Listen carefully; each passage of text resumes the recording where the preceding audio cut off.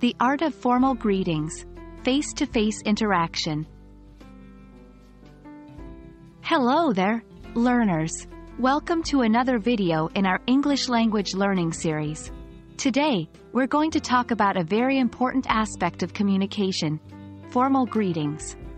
Specifically, we will focus on formal greetings in face-to-face interactions and how to use titles and surnames correctly. Let's dive in. The way we greet someone sets the tone for the rest of the conversation. When interacting in formal settings like in a professional environment or with someone we do not know well, it's important to use formal greetings. They show respect and help establish a professional relationship right from the start. A formal greeting often includes two parts: the title and the surname. The title is a form of address that shows respect, and the surname is the family name of the person you're addressing. When combined, these components sound like Mr. Johnson or Dr. Smith. It is respectful and polite to use a person's title and surname in formal interactions. There are several types of titles we use in English. Here are some of the most common ones. Mr. Used for men, regardless of their marital status. Mrs. Used for married women. Miss.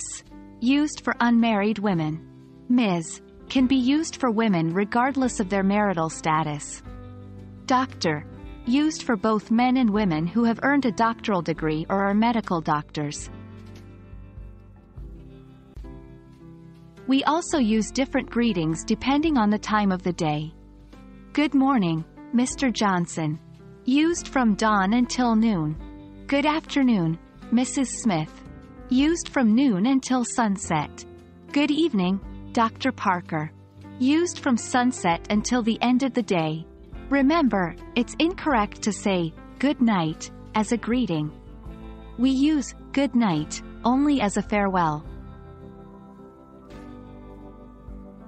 Now that we know the basics, let's try to form some formal greetings.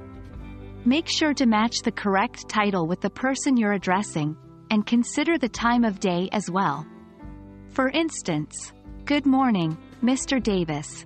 Good afternoon, Dr. Hernandez. Good evening, Ms. Williams. Practice makes perfect, so keep repeating these until they become natural to you. And that's it for today's video on formal greetings in face-to-face interactions. Remember, using the correct titles and surnames shows respect and professionalism. We hope this video has been helpful for you. Until next time, keep practicing and happy learning.